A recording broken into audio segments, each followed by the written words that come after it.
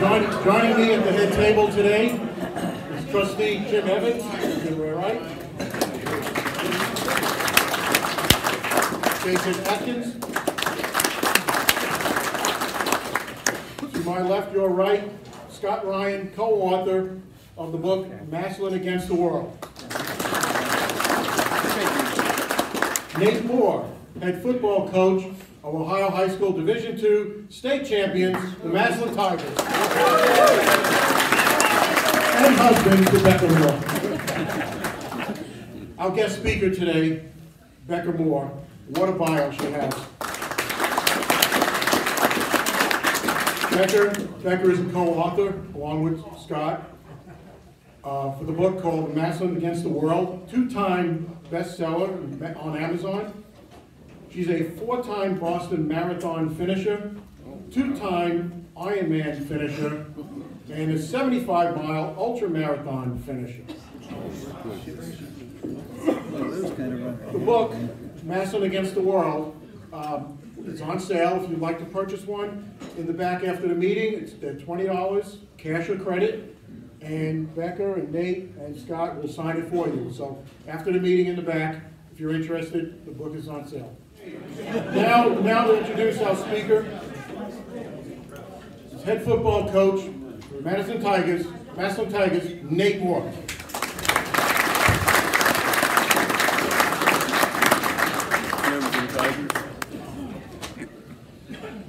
Thank you, and thank you to the Hall of Fame Luncheon Club for having me, or for inviting me to introduce you to my wife, Becca Moore.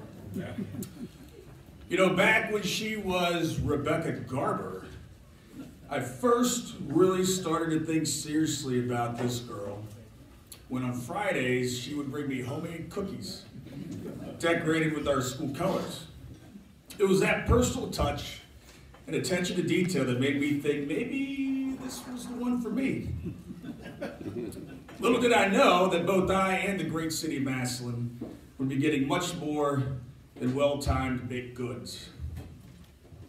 I'm amazed every day by Becca's commitment to her family, her commitment to her jobs as both special education coordinator and parent involvement coordinator, and her commitment to our football program and our players. Becca is the secret sauce. She is the little engine that could. She embodies the phrase, when you get knocked down, you get back up. She is a state championship coach who knows how to push athletes to achieve the unachievable. She supports our football program and players in ways that very few see, but all Tiger fans appreciate. And she does it with beauty, and she does it with grace. She's a marathoner, she's an Ironman, she's an author, she's an educator, she's also a prophet. In 2015, she was actually called on to introduce me as a new head football coach of the Massillon Tigers, and when she did that, she predicted a state championship, believe it or not. And when we won it last year, she had the nerve to say, "What took you so long?" She's also a coach and a mother, and dare I say, she is the Paul Brown of coaches' wives. Ladies and gentlemen, Becca Moore.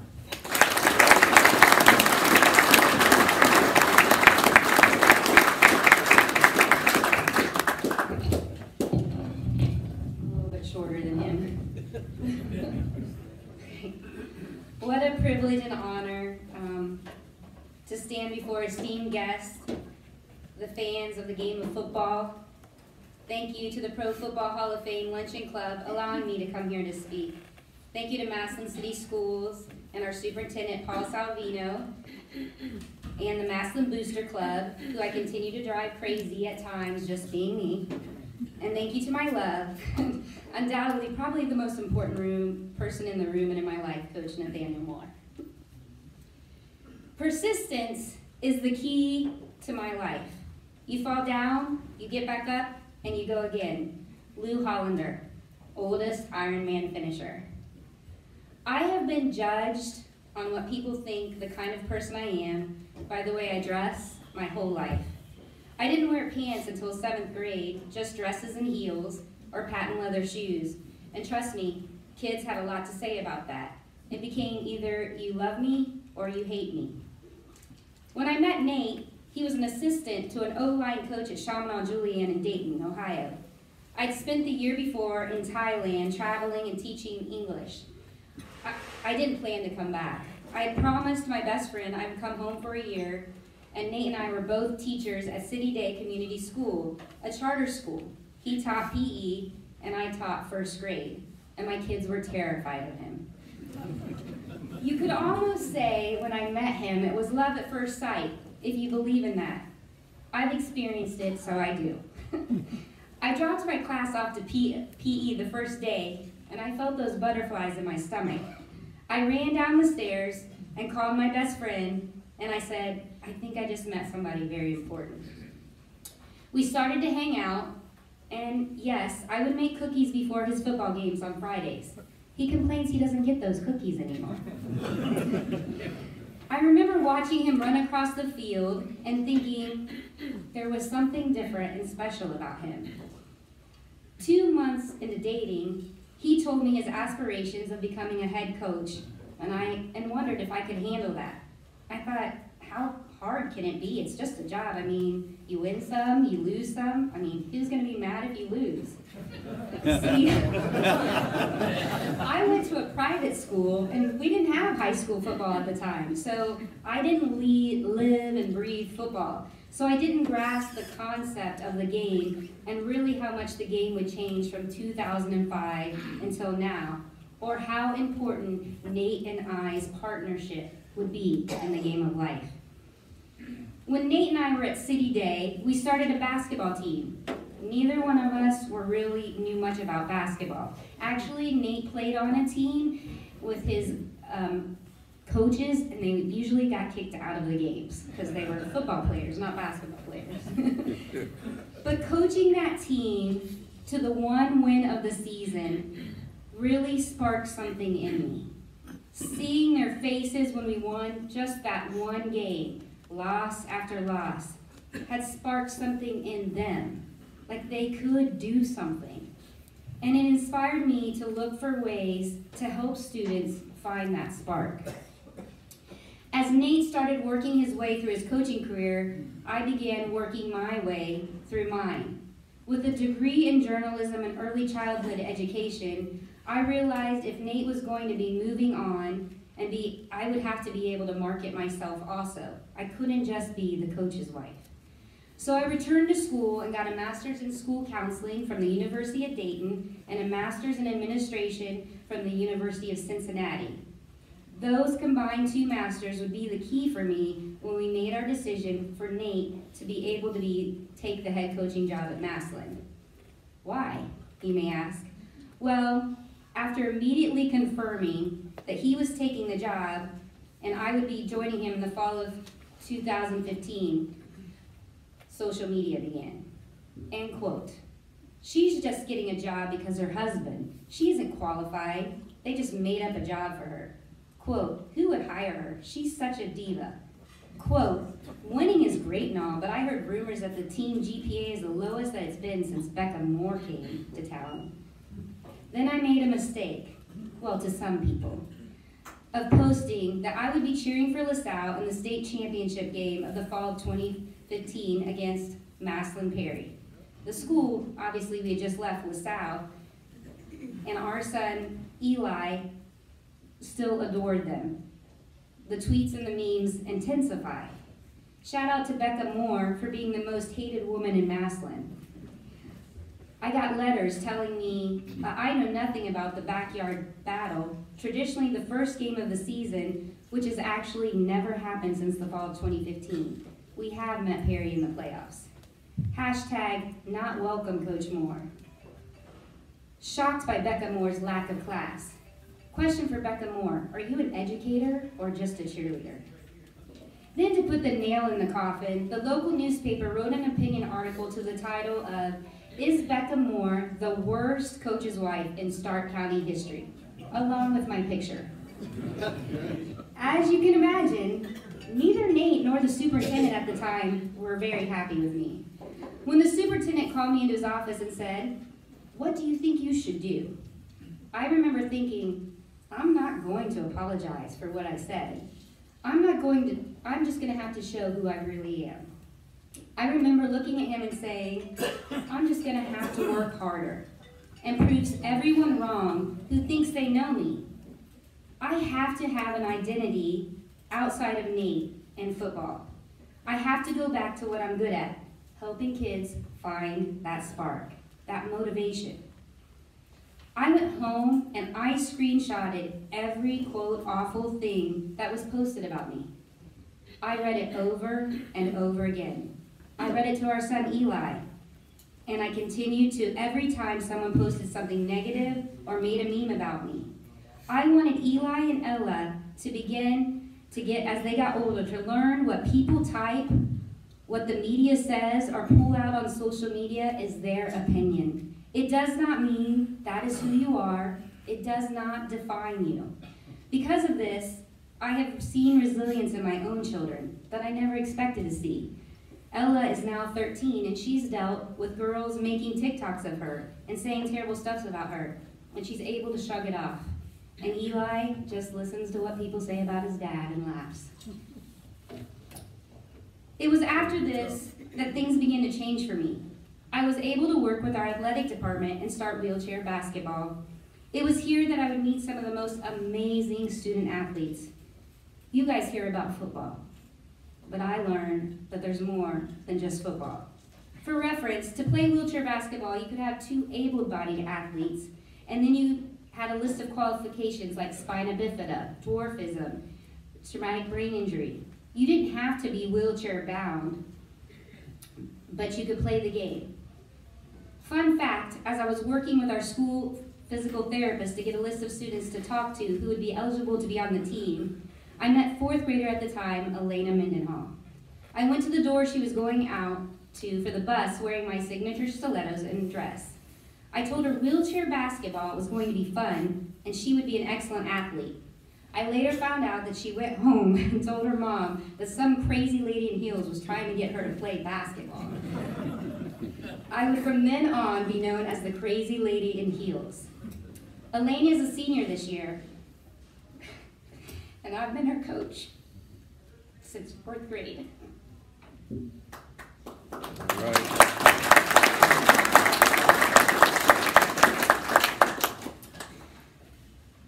She is truly an example of what it means to be a tiger. Through sickness, surgeries, and setbacks, she has walked the warpath that Coach Moore has described as tenacious and disciplined at all costs. Elena constantly reminds me why I want to work with kids and why I continue to look for programs to impact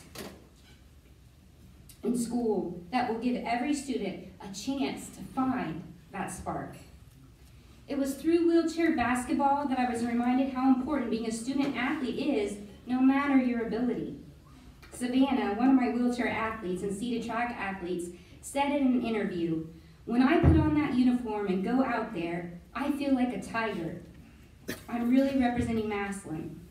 Her saying has stuck with me way past her graduation. Each year after football season, Coach Moore and I would meet and ask 2 players to be on the team. We've had players such as Seth Blankenship, Jaden Woods, Austin Brawley, Andrew Edwards, Zach Catrone, Terrence Keys Jr., Zion Pfeiffer, and our son Eli Moore. See, we won 0 games our first year. Each year we'd win more. Then in the 21-22 season, I had the privilege of coaching with one of Nate's former players and first-year teacher and coach, Benito Salazar. Together, we were able to coach the team and beat a 5-year undefeated Wooster team and become the state runner-ups in the Wheelchair Interscholastic Sports State Championship. My favorite thing about coaching wheelchair basketball was seeing our athletes improve and inspiring our teachers and administrators when we would scrimmage them. Our kids are tough. One of my favorite memories was running into Seth Blankenship a few years ago and him saying one of his favorite memories and most rewarding experiences in high school was being on the wheelchair basketball team. And of course, my competitive nature let Coach Moore know it was not football. From wheelchair basketball to my love for all things track and field, we were blessed to be able to get chairs for our seated athletes to compete in throwing and rolling on the track. We've been able to take seated athletes every year since 2019, with the exception of the COVID season that was canceled. This will be my girl Elena's senior year. If you want to see a sight, come to senior night in the spring, and you'll find me in my heels crying on the track. In all those years of coaching her, I've never heard her once complain or tell me the workout was too hard or that she couldn't do it. Along with coaching the rollers, I've had the privilege of teaming up with Greg Corsell, and we won the 2021 Ohio High School Junior High State Championship Boys Division with names such as Tyler Hackenbrack, Braylon Tolles, Mike Wright Jr., and Jalen Slaughter, Milo Lennox, and Jameer Gamble. And believe me, I reminded them when they won the state championship last year that they won with me first, and I have the ring to prove it. Winning the boys state championship in indoor last year in 23 was kind of icing on the cake. Just call me by my nickname given by former kicker Vinnie Keller, the real Coach Moore. This year, we will add girls flag football, the first team in Stark County to have a girls team, and I get the privilege of being the head coach. I take pride in this because we continue to grow and allow athletes with all abilities to have the opportunity to be a student athlete, to learn how to walk the warpath and learn how to deal with what life may throw them, whether you win or lose.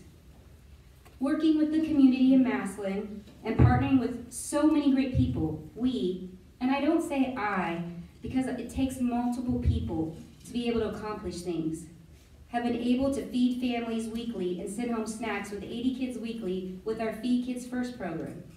We've been able to bless families at Thanksgiving, Christmas with turkeys, meals, and presents. There's so much good in Massillon, so much this community prides itself in. That brings me to the saying that people who aren't from Massillon think about Massillon Against the World, and they smirk. I moved here and I didn't really understand it. I always looked at myself as Becca Against the World, and I've been okay with it. But being part of Massillon gave me a new understanding of how people don't want to accept or respect each other's legacies and traditions. They would rather hate or dismiss success by calling out things such as paper champs or you've only won once. After the state championship win, a couple weeks later, your life begins to get back to normal.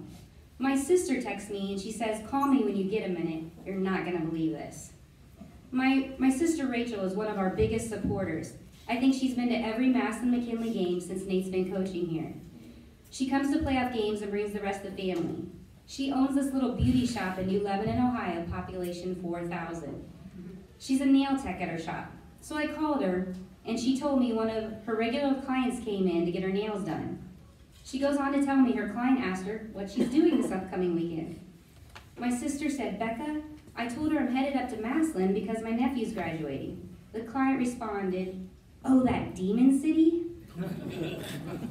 Rachel says, "Becca, I was looking at her and was like, what do you mean?" Her client began to explain. "We played Massillon in the playoffs, and they just ran that score up on us." By now I'm laughing and I'm thinking this cannot be happening. Rachel continued. So the client says, the coach's wife does some show. She does a talk show host called Tiger Talk or something. She thinks she's so funny and only laughs at herself. She also walks on the sideline wearing some orange snowsuit like, "Look at me." Rachel interrupts her. "You know that's my sister, right?" "The head coach is my brother-in-law." The client looked at her and goes, "She isn't your sister. She's blonde." Rachel just laughed and pulled up a picture of us together. It turns out the client was the mother-in-law of one of the coaches from Cincinnati Anderson, which we beat 55-7 in the state semifinals last year. I laughed as I hung up the phone. So it continues, and so it will always be. As Denzel Washington said, it's not about what you have or even what you've accomplished. It's about what you've done with those accomplishments. It's about who you've lifted up and who you've made better. People have this preconceived notion, these ideals about maybe myself, and definitely about Massillon. They think they know, but they don't know. It was here before Nate and I arrived, and it will continue once we're gone. It will always be Massillon, Becca, against the world.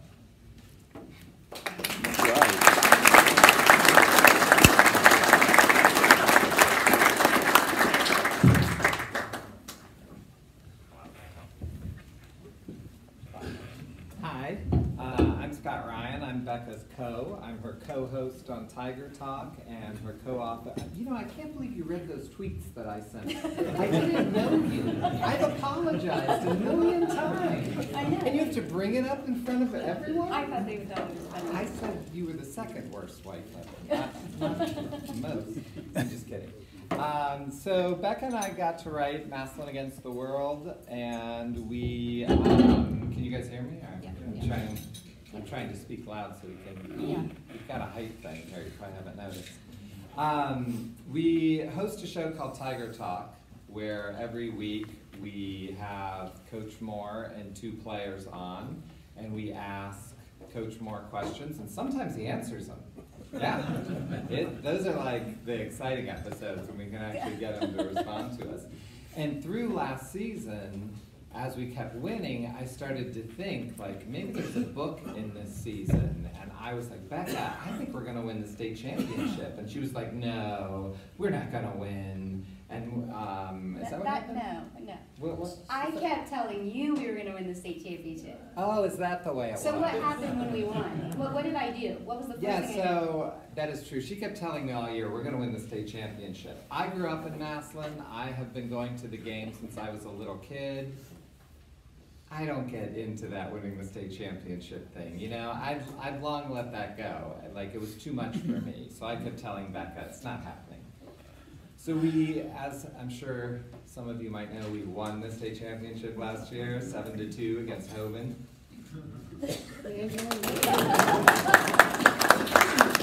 It was maybe the biggest moment of my life, and you know, I do have 4 kids. The Hovind win was bigger. And I'm like processing it, like it's ticking down, it's 0-0-0, and we won, and I'm like in this fog, and I look down on the field, and here comes Becca running across the field saying, I told you so, I told you so, could I have a moment?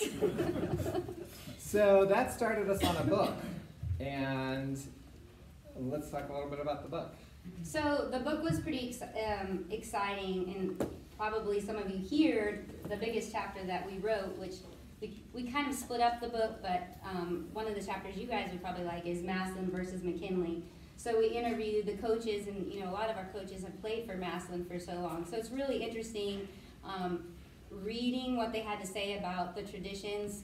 You know, I love coming to these lunches and hearing the stories about, you know, someone used to steal the dog every year and then had to go get it, or the Massillon was driving around without the bottom of the car and painting M's on the road in Canton, and the police couldn't figure out who was doing. You know, you couldn't do that now. But like, it's just exciting to hear some of the old timer stories talking about just the rivalry and how much fun it was. So, and then some of our coaches and the stories that they've told was very exciting. So we split that chapter up, and we got to talk about what it's like to be the coach's wife versus being a fan. So that is exciting to write. Yeah, that's the first chapter is called Massillon from the outside, and that I write where I'm kind of bringing people in to what the town of Massillon is like. To, you know, everyone here knows how much it matters, but you want a book, and someone in Iowa, Texas, whatever, Florida can read it. And so I sort of bring in people into the small town, and then Becca takes over at being Massillon from the inside. And you get that from her speech. What you don't get from your speech is when you are doing things with Becca, at any time they could be canceled because a student calls her and needs cleats, or wants to run, or needs to go to the grocery store. And that is Becca's life. And I've been able to see that, and it's really made me understand that these are children playing this game on Saturday. You know, the children of Massillon are playing the children of McKinley. And I think as adults, we have to remember that. And when we're in the stands, those are just kids. They're going to make mistakes. Of course, we want our team to win. There might even be people here who want McKinley to win. I don't know. Maybe not, guess not. But you know, those are kids, and we want to think about that. And I've really learned that in watching what Becca does for the kids and what Nate does. Yes, we want to win, but it's so much more important that they go to college and that they learn how to be good in this community, because that's so important, and that's what we want. And to me, that's what Massillon Against the World, the book, becomes about. Like, yes, we went 16-0 and won, but what you learn from the coaches is they wanted those kids to be better. They wanted those kids to move on to a better place. And I think, I don't know, it's eye-opening for me. What was it like for you to, you know, you're inside, but still we conducted like 16 interviews.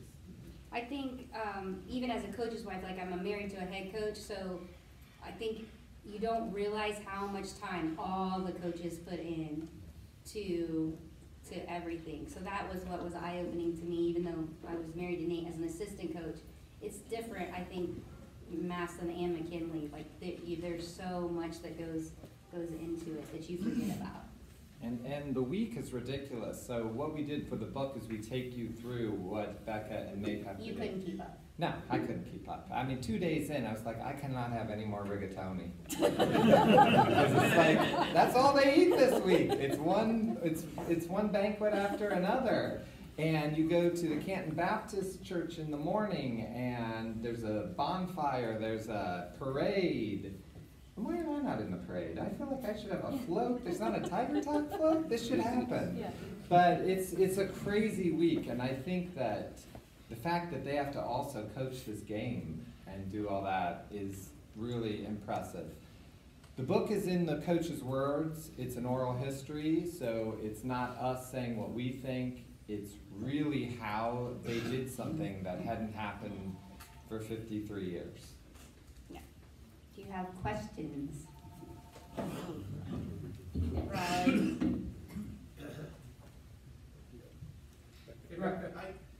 Raleigh? Yeah. You know, this is unreal. You know, Becca runs marathons all the time, and I go to the gym over at Fit for You in Massillon.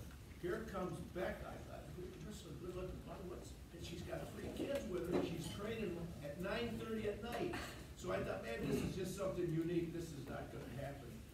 I got in there at different hours, and here she comes in with 3 kids she's training.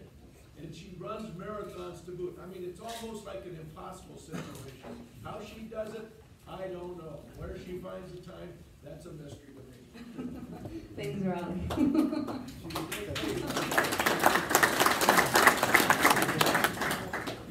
Yes. Becca, talk about what you're doing for the kids in regards to education and how the GPAs are going up. I mean, you've done really a wonderful job for the whole Massillon community, and just tell us how you got about started doing it. Well, it really started, he asked about how I started with the education with the kids. So it really started with the ACT, when ACT was important for the football players to get a certain score to match their GPA. But then it just became Nate and football kind of embraced, we want a 3.5, we want a 3.6, you know, they wanted these high GPAs.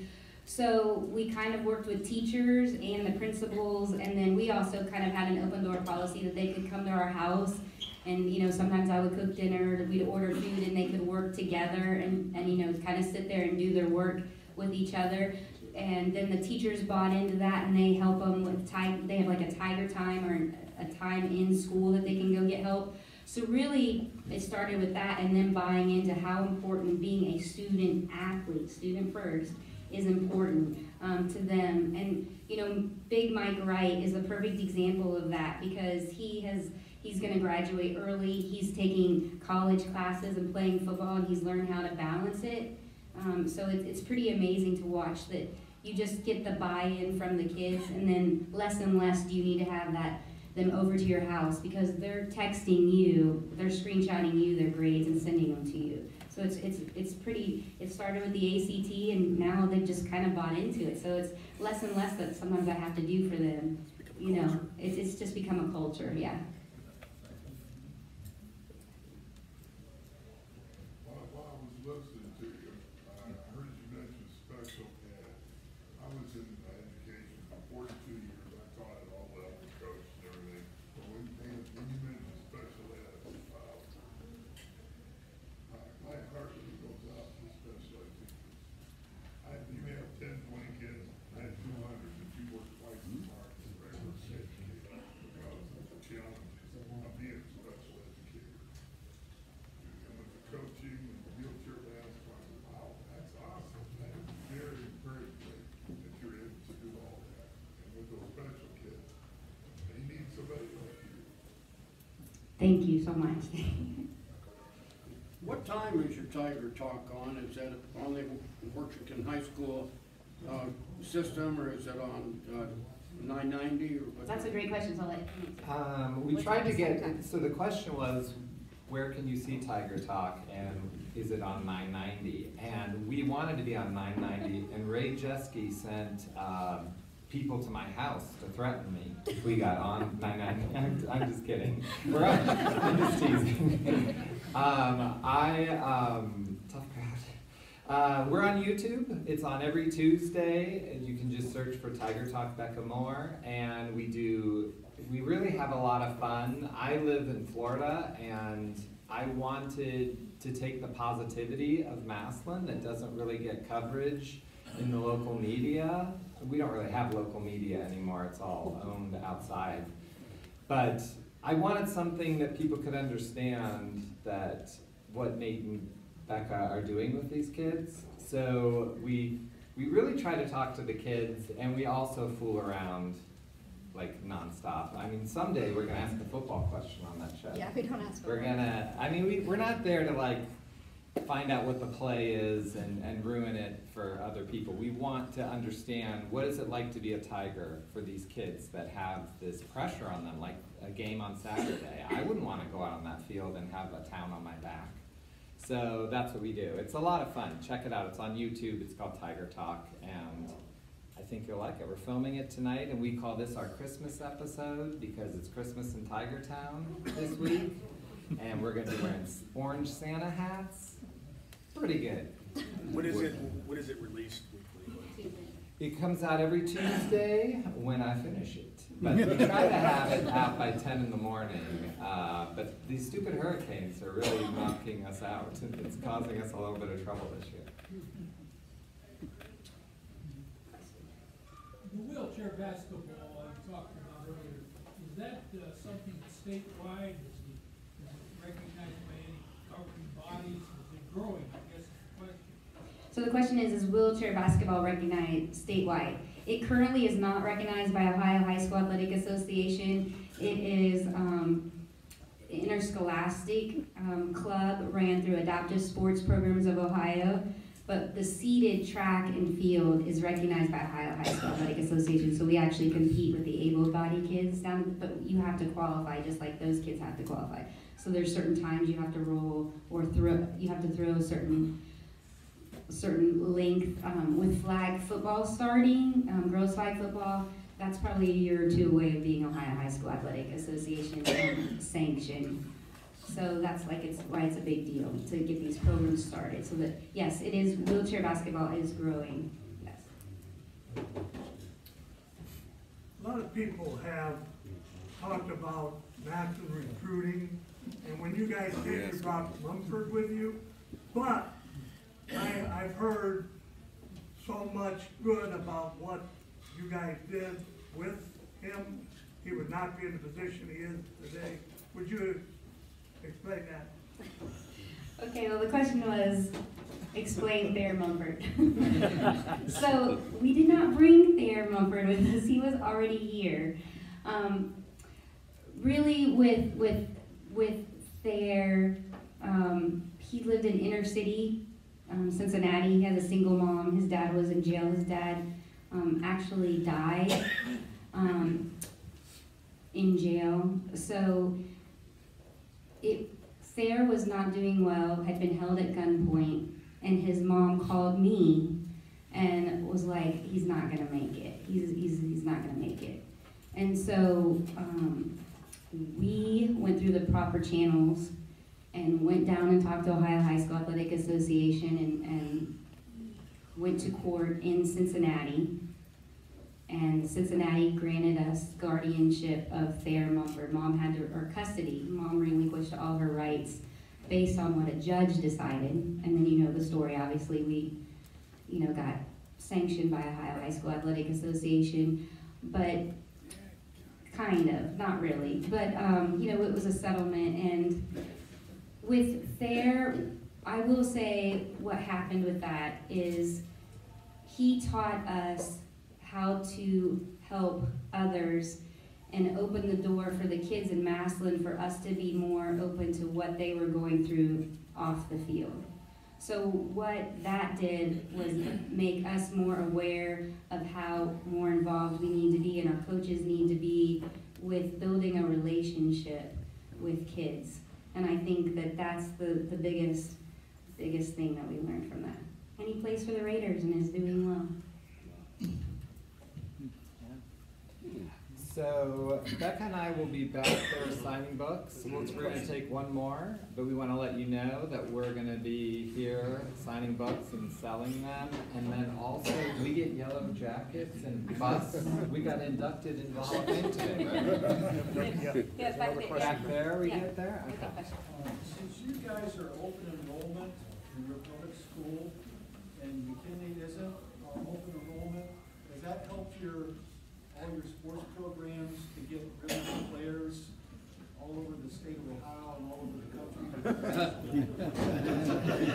country? He's asking about open enrollment. So I will tell you as a coach, I recruit my own kids that are walking the halls of Massillon. So I went around and recruited all my wheelchair kids that were in Massillon. I don't know anything about open enrollment. I do my job as special ed and as a coach. So I think that's a Paul Salvino question.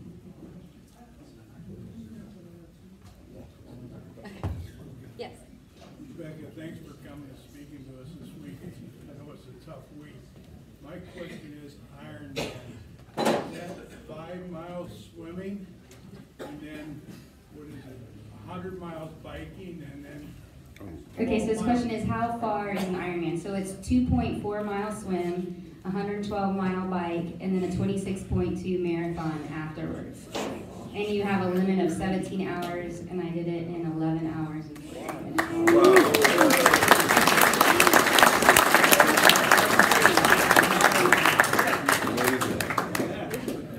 All right, thank you guys for having me. Thank